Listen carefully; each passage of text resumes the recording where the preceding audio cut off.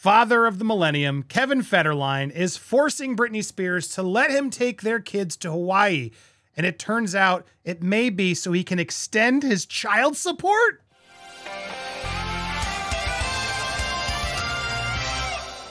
Welcome to Popcorn Planet. I am Andy Signor, and I'm as disgusted as all of you, and that's why we brought in expert Christopher Melcher, divorce lawyer, expert of all of the famous people, LA, everything. Couldn't get a better person. I'm so glad to break this down, Christopher, because the fans out there are putting out this theory, and it terrified me, so I had to get you on the line immediately.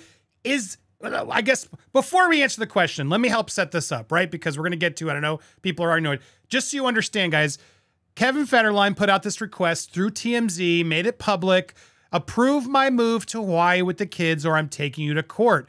Nasty comments here. Vincent Kaplan, Kevin's lawyer, demanding, saying that he's been talking to Rosengart several times, sent a letter, email. Britney's okay with the move, but it hasn't happened. Kaplan says plans to take the kids on October 1st, yada, yada, hurry up or else we have the right, you don't have the right. And that was the end. What are we waiting for? Rosengart responded when I called you yesterday to express my dismay that you had done so. You denied doing so. Apparently, you did not realize that TMZ's story literally quotes you as the story source. It was more than disappointing that you made this public, creating unnecessary drama and a false dispute by publicly discussing this issue in your letter. Served no good faith purpose, calling them undignified, ungracious, and unnecessary. It was also ironic, given that your statement in your April 28th letter, in addition to your unemployment opportunity in Hawaii for Miss Federline's wife, the children wanted to be more sheltered from the media's scrutiny. That is commendable, but your media interview did nothing to shelter them. Instead, it publicized the issue for the world. Amen to Rosengart's great reply, because Kevin Federline, in my opinion, is a complete douchebag, always claiming privacy, but oh wait, let's put the kids out there in the press and air our dirty laundry. So Christopher, that's the background. Before we get to this child custody question, Hawaii, what is your response to this back and forth public feud between Kaplan and Rosengart? Yeah, it's disgusting because, you know, it's really Mark Vincent Kaplan trying to promote himself by really preying upon, you know, this what should be a very private discussion and decision between these two parents, but instead now it's become a TMZ headline. So that's really placing his own interests ahead of his client, and certainly is doing nothing to benefit the children of his client and Britney. So that's really disgusting. Great comeback by Rosengart. You know, we're Kaplan saying, you know, hey, I didn't publicize this, but, you know, he's quoted as the source in the story. And many times TMZ will list the name of the attorney when the attorney is the leaker, because the name of the attorney is really not relevant. It's not relevant if I'm representing somebody or not, really. It's the story, you know, it's the parents, it's whatever the issue is that's relevant to the reader. And so why go to the trouble to name the lawyer? Well, a lot of times that's because there's, you know, a leak here that's occurred and they want to, you know, reward the leaker. And so in any event, really disgusting, but, you know, there's nothing out of line that we've seen forever. Yeah, I'll just say this guy's despicable. Not only Federline, but Kaplan. I don't know why he's just so vocally against Spears, trying to make this drama.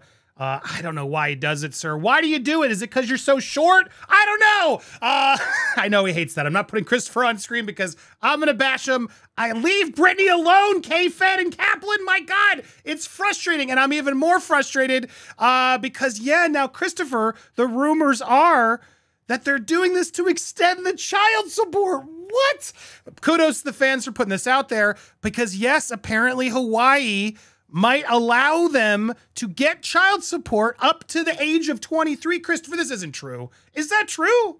Well, it could be, and it really depends on how careful Rosengart is in documenting this deal, because what we've now heard is that through Rosengart's statement is that Britney will agree to her children being relocated to Hawaii, and that she's, you know, kind of blessing that move, and that's her, you know, decision to make, and apparently that's what she's okay doing.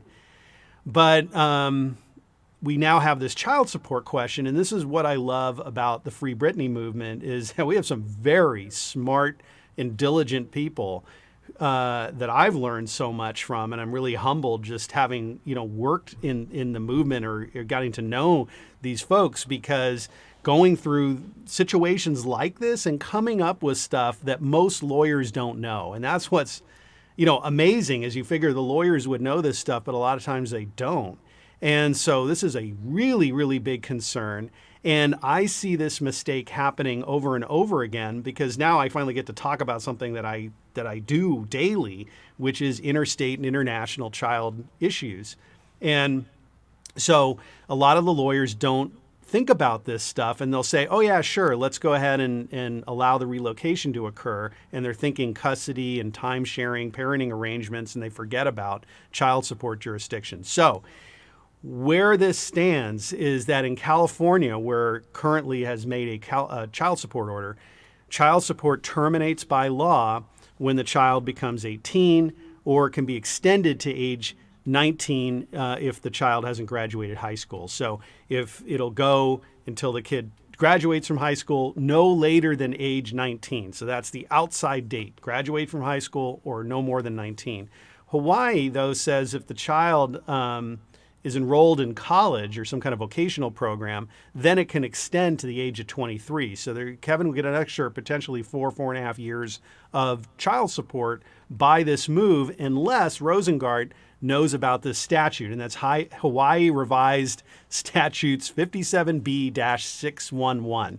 And this is part of a uniform set of laws in the United States. Each state has its own version of this thing. And basically, what it's saying is that you can move a child to Hawaii, but the right to child support stays in California. And California has exclusive power over that child support, and including any change or modification to it, unless Britney moves out of California or she consents to Hawaii having the jurisdiction to change it. So it's imperative when Rosengart is working on this that he carved that out and saying, we're agreeing to the relocation of the children to Hawaii, but all child support matters stay here. And that way this won't be an issue, and it'll terminate when the children graduate from high school or no later than age 19. And the termination date will apply, and that is in C, including the duration of the obligation of support stays under California law. So that's what D means. This is highly technical stuff. And again, a lot of the California lawyers don't know it because they're just dealing with families in California. Right. They're not dealing with interstate or international stuff. I'm one of the few lawyers that do this, so I know these statutes, work with this all day long. So hopefully when this gets documented or when the agreement is made, they keep California child support jurisdiction here, allow the children to go there. And if if Kevin won't agree to that, then Britney should just say, no, I'm not agreeing, and let him go to court, and he'll get his order for the move to Hawaii. That'll be granted, but the court has no authority to move child support jurisdiction to Hawaii. The court can only move the children to Hawaii. So she should stand firm on that. And hopefully Rosengart's being advised on all these issues and will take care of that issue. Could this be why that weasel Kaplan is putting, my words, not Christopher's, I don't like him. Could that be why Kaplan's trying to do this and make this PR move to distract and maybe has this secret plan? Could it be possible?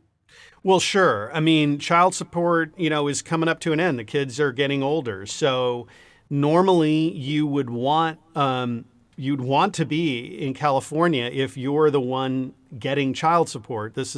California has the highest levels of child support probably than any state. And that's, again, why I'm usually defending people like pro athletes trying to keep their child support away from California. So K-Fed, when the kids were younger, certainly would not want to touch Hawaii, because Hawaii, they might order $10,000, $15,000 a month in child support. California is going to be $40,000, $50,000 or more. in these big cases. So he was well served by keeping the kids in California. But as the child support is going to terminate by operation of law at 18 to 19 in California, he would be better off trying to extend that by going to Hawaii. Even though the amount of support may be lower, it'll be for a longer period. So that I would definitely think that could be at play. Interesting. So when he moves there, does Britney's team get to then suddenly recalibrate the rates? I mean, I guess they're married, right? She gets a new job. He's moving. Is that a cause to reevaluate the child support, and therefore maybe she pays less these next couple years while Preston, I think it is 16? She could try that. It would be a little bit dangerous because if she opens up the modification, that would be in the California family court. We just never know where that goes. Would a California family court try to say, hey, it's California, although has jurisdiction, it's an inconvenient forum. The kids live in Hawaii, and the California court might be able to move that over there. So by declining its jurisdiction. So again, these are very tactical moves. Again, this is my life. I'm sure it sounds boring to everybody, but this is this is would cost you a lot of money, internet, to get this kind of insight from this man. We're very lucky.